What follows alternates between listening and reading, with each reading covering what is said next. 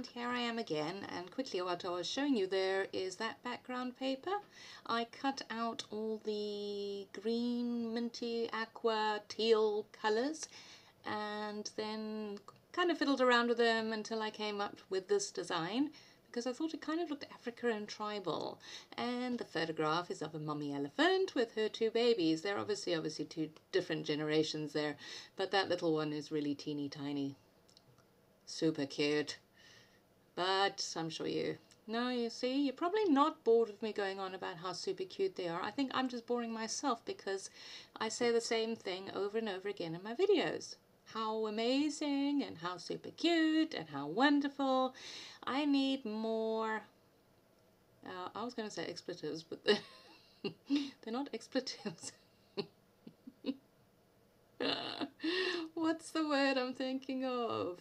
Adjectives. There we go. I need more adjectives in these videos. I think I need to swallow a that would be so much funnier if I could actually say what I wanted to say. I think I need to swallow a thesaurus. Then I could magically think up all the words that I need. So elephants are pretty common in the Kruger National Park. These particular ones we saw up in the place called olifants. I think it's just olifants. Olifants. There's an olifants river there, and then there's a sort of camp, olifants camp as well, rest camp. Now olifants is elephant in Afrikaans. It's probably, I don't know, would it be close to German? What do Germans say elephants are? Irit, what do Germans say elephants are? Anyway, I'll wait for you to tell me. So, yeah, so getting back to the elephants. There are a lot of them, so you're pretty much guaranteed seeing them when you're in the park. I know they are one of the big five, but I can say 99% of the time you're bound to see one. And I love them. They're really awesome animals. They are huge. You actually don't have any idea how big they are until you drive past one, you know, which is right next to the road, or in some cases in the road, because the animals there, they don't see cars, they don't see roads. It's all just one big environment for them. Oh yes, and I am having an issue with that chipboard. Every time I pull one off, the backing stays behind. But I waffled on about that in a different video, so I shan't do that now. So yeah, so the elephants all the animals don't actually, they're not cognizant of us at all. So when you are, watch the epic fight, see? Expletives could have worked there, yeah. So yeah.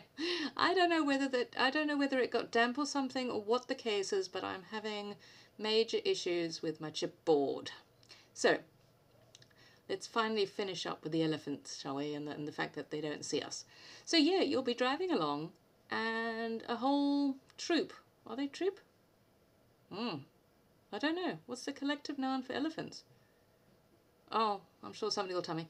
Anyway, so you'll be driving along and they will just walk across the road, straight in front of you. They don't care. They just doing their own thing.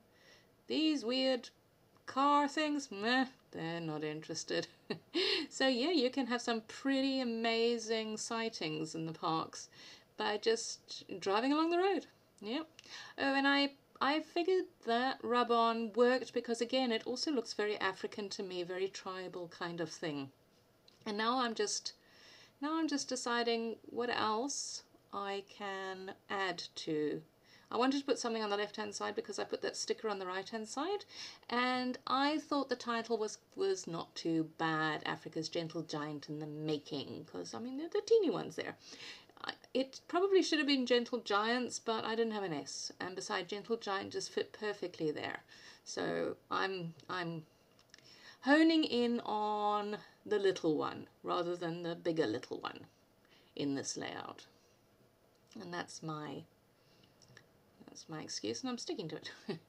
So there, I had already put that card on another layout, so I just decided to use it to see whether that was going to work.